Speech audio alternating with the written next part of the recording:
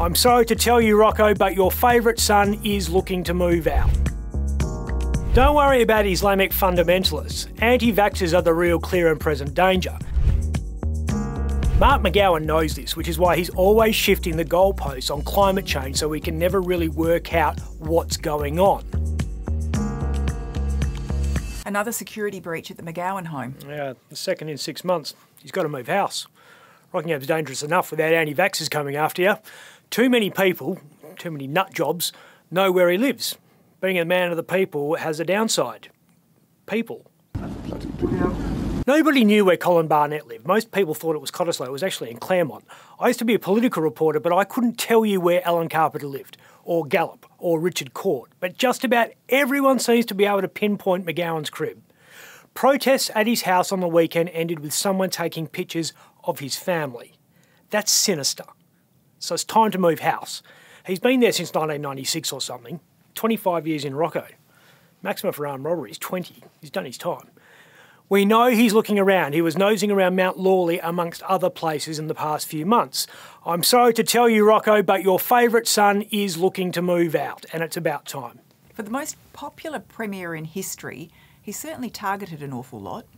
Most of us love him, but the ones that don't hate him in a way that few premiers have been. In the days leading to the last election, someone told Labor candidate Paul Lilburn, "I'm going to get a gun and shoot Mark McGowan." Now, that wasn't long after someone hurled a package containing powder into the Premier's electorate office, and there would have been God knows how many more threats that we've never found out about. Nothing new for politicians to be targeted, though. No. Fortunately, there's only ever been one political assassination in Australia. That was Cabramatta MP John Newman. He was gunned down outside his home back in 1993-94. We were all a bit shaken when we found out John Howard was wearing a bulletproof vest when he talked to the gun nuts after Port Arthur. In WA, we started taking security for politicians seriously after 9/11. Jeff Gallop had a police escort everywhere he went. He was the Premier at the time. First time that had ever happened. We started taking it really seriously after the Bali bombings because we realised the threat was much closer to home than we thought. I was in the press gallery at Parliament when Colin Barnett, who was opposition leader at the time, took the piss out of Gallop for having full-time bodyguards. That's how unusual it was. 15 years later, Barnett opens his letterbox and finds bullets. I guarantee you there were some serious threats made when McGowan put restrictions on the sale of guns and ammo during the COVID lockdown because preppers were tooling up for Armageddon. Well, the first rule about security, never talk about security. Unless you're the Attorney General.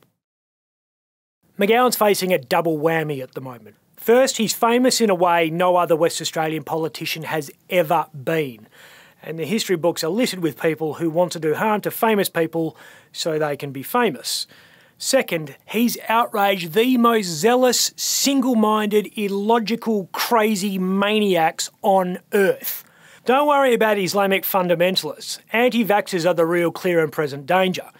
There are some seriously delusional, deranged conspiracy theorists out there. Probably climate change deniers. Nationals are on board for 2050 net zero. Might actually happen. Or not. The first global climate meeting was held in 1992. That's when we started taking climate change seriously. We called it global warming back then, as you'd remember. When that meeting was held, the world was getting 87% of its energy from fossil fuels. 29 years later, with all the advances in wind and solar and batteries, the world is now getting 83% of its energy from fossil fuels. It dropped 4 percentage points after 3 decades of action. We now need to go from 83% to 0 in the same amount of time. People simply don't understand the scale of the challenge. I don't find myself in agreement with Barnaby Joyce terribly often, but he's got a point when he says we need to talk about the logistics and the cost of this project. We are addicted to fossil fuels. ScoMo will burn 126 tonnes of jet fuel flying to the COP26 summit in Glasgow. One way. Ouch. The world chews through 10 billion tonnes of fossil fuel every year. A guy called Václav Smil talked about this recently at a business conference. Václav might not be the smartest person on earth, but he'd be in the top 10. He made the point that oil and natural gas is used to make pretty much everything. One chicken breast requires a cup of diesel fuel. A small steak, 10 cups. That's what's needed after you add up all the fuel burnt by the tractors and the harvesters we need to make the crops that we feed all the chooks and the cows, and then the trucks and the ships to transport everything to our renovated chef's kitchen. There are 4 things that make civilised society civilised, and every one of them is wholly dependent on oil and gas. Steel and concrete for buildings and roads and, well, everything really.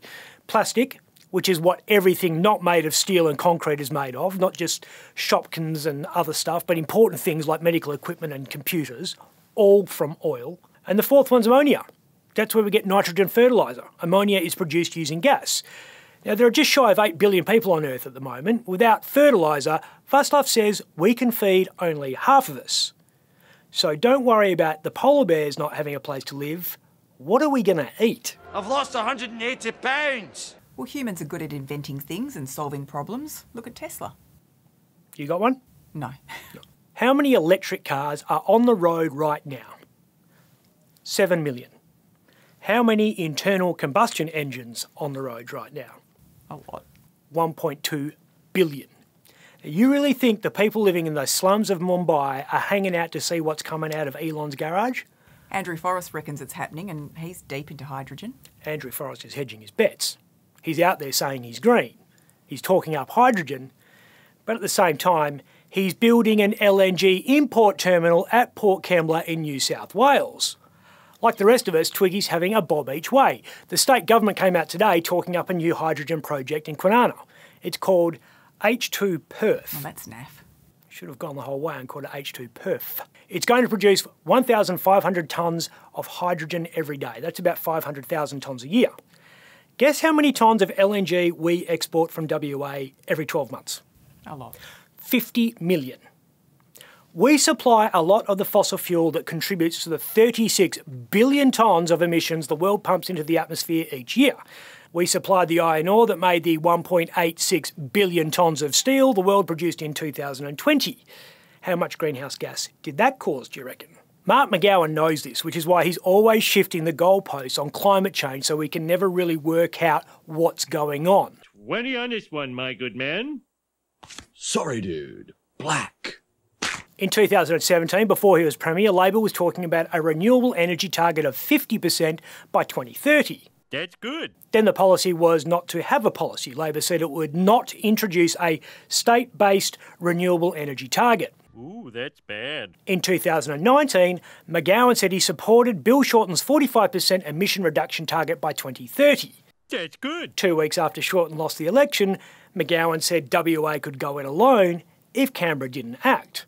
That's good. Later that year, the EPA dropped a plan to make new projects carbon neutral in WA, and the Premier announced an aspiration to achieve net zero by 2050. That's bad. A year ago, Labor released its WA climate policy, which said categorically that pollution was bad and climate change was real, but we weren't going to actually do anything about it. That's bad. And 2 months ago, when the UN Intergovernmental Panel on Climate Change updated its report, McGowan said he would consider legislating a net zero target. That's good. McGowan says H2 Perth, which is being built by Woodside Petroleum for $1 billion, will accelerate the uptake of clean energy and help our state move towards a renewable energy future and net zero by 2050. Got to start somewhere. True. And the world loves a good hydrogen project. You're such a cynic. Oh, the humanity. I'm Ben Harvey. For more update, click the subscribe button below.